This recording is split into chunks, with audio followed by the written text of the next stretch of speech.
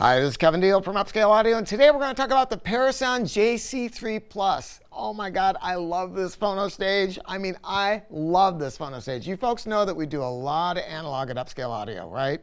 We do a lot of analog. I mean, on a good day, like during the holidays, we might set up like 10 turntables in a day.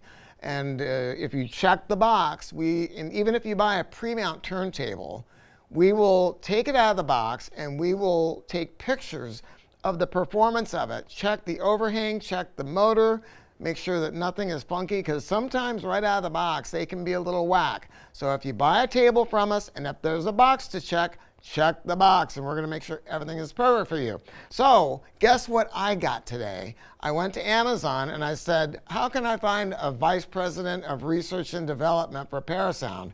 And I found one, and I put him in my shopping cart. And so I have Darren Myers here from Parasound. Darren? Hey, Kevin. Thanks Hi. for having me. Right on, dude. So, Darren is, now, let's full disclosure here. This was designed by John Curl. John Curl, right? And John Curl is kind of an icon in the industry, would you say? He is. Yes. Yeah, he is. And now Darren is taking the helm now at Parasound. Is that correct? I am.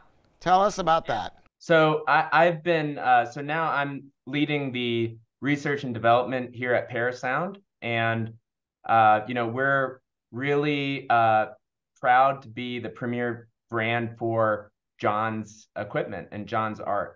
Yeah, and that's what it is.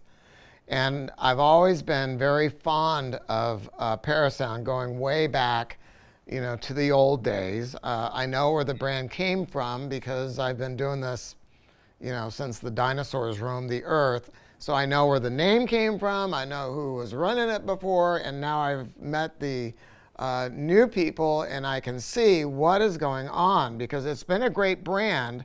I gotta say something about Parasound. I always talk about skipping the bullshit, and if you got some guy who says I was a nuclear engineer on a submarine, that's what they all say, but that's got nothing to do with engineering products, right? Right. Yes. So I've always been really into high-end audio, and it was always my dream when I was growing up to be a high-end audio engineer and to study circuits and to use my ears as well as all my measurement devices to create the best product that I possibly can to reproduce music. And one of the guys who I followed and I was always a massive fan of was John Curl. And so it's my pleasure and my honor to represent him today. Right on. Well, I got to flip my camera around here because I got to tell, when I looked inside here, let me turn it around. There we go.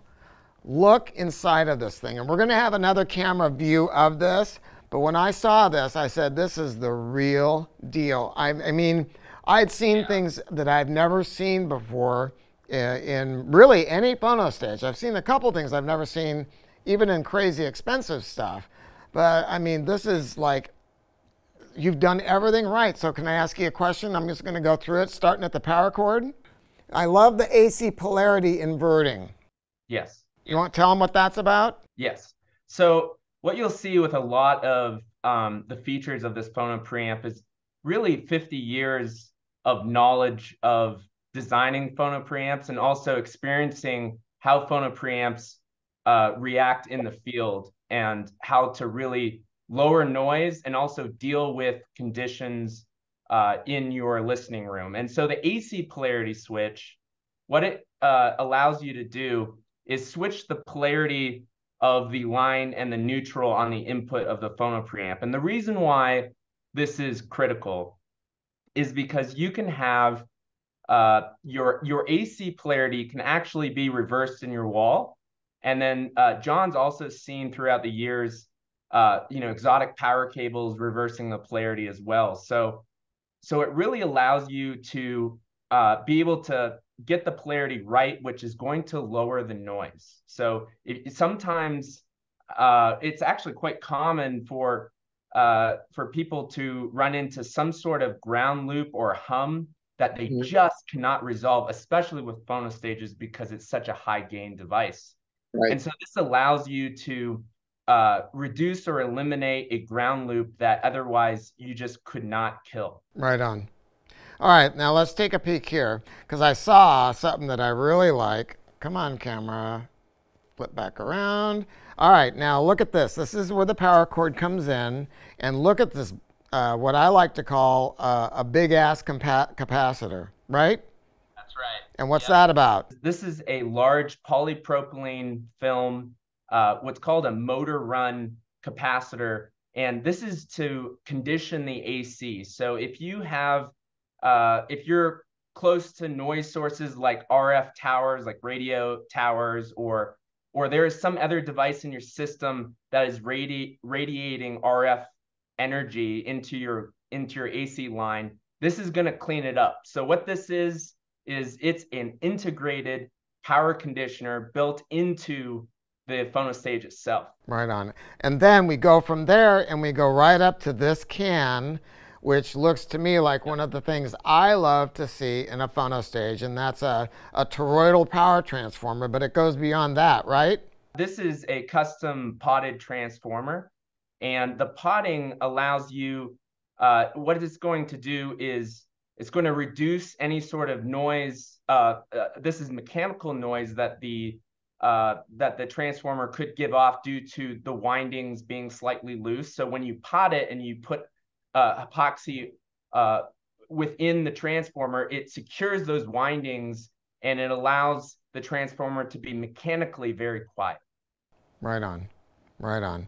And then moving over here, I see, let's see, I see some transistors there, it looks like. Then I see a choke, right? And then I see some caps. So, and then I see what looks like, are those hex threads or what is it? Those are fast recovery diodes. I believe they are hex thread diodes. And of course, you know, not the cheapest implementation, but John is very passionate about the quality of the diodes in the bridge rectifier and how it affects the sonic quality. Right on, right on. So you got two capacitors, then this is a choke, right? This is a common mode choke. So on one side you have the positive DC supply, and on the other side you have the negative DC supply. Right on, right on. So beautiful. And then let's see, are there anything else you want to tell me before we move to this panel here? We have really high quality polypropylene capacitors for the bypass caps. John is you know, very passionate also about the quality of the bypass capacitors, which I think for many engineers it's an afterthought. It's let me just put an electrolytic here or some, you know, cheap capacitor that has a lot of capacitance, but here you get to see the attention to detail even at this, you know, at this price level is really phenomenal. Oh my God, I'm telling you, it is unbelievable. And then the results speak for themselves and how it sounds. All right, now we have this right here. Why don't you tell us what this is? So what this is, these are shields that are shielding between. You have three compartments here. You have the AC region, which you're pointing to now. You have the power supply, and then you have the signal path, which is where your hand is right now. And these shields are made of low carbon mild steel. So this is like a ferromagnetic metal that has a lot of attenuation it provides a lot of attenuation for magnetic fields. So if we just had like aluminum there, the aluminum actually won't attenuate magnetic fields very well. It will attenuate electromagnetic fields, but you need a ferrous type of material there to really provide great shielding at low frequency with these magnetic fields, and that's what that is. Right on. And then this is what I could not believe. This was something else that really shocked me, because all of this is shocking. I mean, that's, you know, My wife asks me, like, what? Here, let me get back in here. My wife always asks me, Kevin, what turns you on? And I go, oh my God, a Faraday shield, right? What's more exciting than that, right? I mean, and when I opened this up, I was like, wow, this is something. So now we're going to go to the actual, because this is all power supply, all this other stuff, right?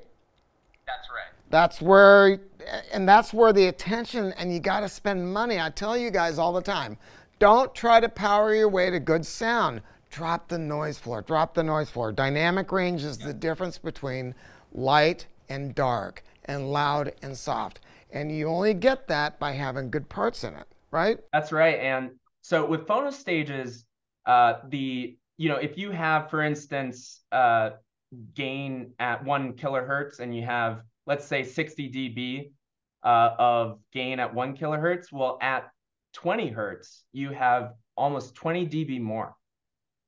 So Wow.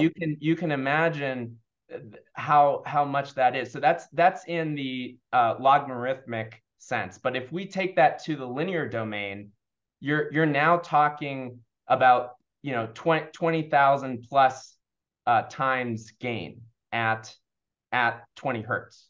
Wow. Okay? So you need shielding, and it's very difficult to make Phonostages exceptionally quiet, and that's what's been done here. Yeah, and it is. All right, now we're going to get to the little boxes and the controls on the back, how much gain it's got, and all that fun stuff, okay?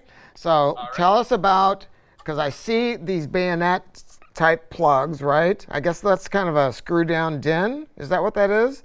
I guess, I don't know. Anyway, tell us about what's in the box. That's what I want to know. Yes. So these are the signal paths now. So left and right channels, all enclosed. The signal does not leave the boxes. So the signal goes in from the rear panel, and then it exits. So those cables that are connected to these boxes are only the power supply. They control cables. The signal never leaves it. So this allows a very short signal path, and it allows, again, great noise performance because you have another layer of shielding within already this enclosed area that is there. Right. Yeah. And when you turn on, when you have a Phonostage, sometimes people go, oh, I put my ear up to the tweeter and I hear hiss. Of course you're going to. When you have 60 dB of gain, that's a massive amount of gain. So don't concern yourself with that. When you drop the needle, that's what counts. And when you drop the needle with this Phonostage, it's going to rock your world, right? That's right. Yep. Okay, now we're going to go to the back because I love this. This is where you plug in your turntable, and then you've got the input and then the output, right? That's right. So the output, you've got single-ended and balanced for each channel. And then how is that achieved, if you don't mind me asking, the balanced out? The balanced out is, so the positive phase is inverted for the negative output. So the entire Phonostage is single-ended until the very end. And then you've got moving coil, moving magnet. You've got continuously variable, oh my God, resistance. Yeah, so this is a really high quality Vishay potentiometer. It varies from 50 ohms to 500 ohms or 550 ohms, and it allows you to get the resistive loading on your moving coil cartridge exactly how you want it. Yeah, I love that because sometimes you just can't quite get it there. And I think people misunderstand what you're doing. You're adding resistance literally to the cantilever of your turntable, right? I mean, in essence. Yes, you are. And so what it actually affects the Q of the response. And so it's not subtle. It's when you move your loading and vary it a couple hundred ohms, it's actually quite dramatic what it does to the sound. And it's one of the reasons why we love analog, because we get to calibrate the tonality of our setup, or our front end setup, for our overall system. Right on. We don't exactly have that flexibility with digital front ends. So this allows you to get your tonality, the top end response of your moving coil, not just correct for the cartridge, but also for your taste. Right. And then finally, you've got a mono button on the front. Yep. Right? And that can be helpful, correct? It can. So, if you're listening to a mono record, you can achieve a better noise performance and overall better sound by just combining the channels. Yeah, yeah. I got to tell you, I just love this. I mean, I like value for the money. And like we sell Prima Luna, which is another super high value brand in the world of tubes, and I consider you guys to be kind of a brethren in the world of solid state, I guess is the best way to put it. I mean, no BS, real parts, real engineering, and I really, really dig that. Any parting thoughts before I shut her down here? Well, I think when you look at something like this and you look at the construction and you look at the insides, what it screams is passion. It screams someone who really, really cares about what they're doing, and they're willing to go the extra mile on everything. And not only that, but 50 years, again, of knowledge about how to design these things. And John, I see him as, the world's greatest Phonostage designer and analog designer. And we're just so, well, I should say, I speak for myself. I'm so honored to be able to work with John. And so this is John's art, and I'm proud of what he's made here. Right on, right on. So look, folks, come down to our beautiful store here in Southern California. We got all kinds of goodies for you to look at. Talk to my non-commissioned salespeople. Nobody here is going to make a buck selling you something or not. We just want to make sure that you're happy and we understand analog. If you know where my team came from and where they worked at before they came here to upscale, I mean, I've got, real rock stars. They're just known for being very, very passionate, just like I am. So talk to my non-commissioned salespeople, go to our website, pop it in your shopping cart. At Upscale Audio, we're going to treat your system like it's ours. Let's say goodbye. Thanks, Kevin. Thanks for having me. All right. Thank you so much, Darren. We'll see you. Thanks. Bye. Bye-bye.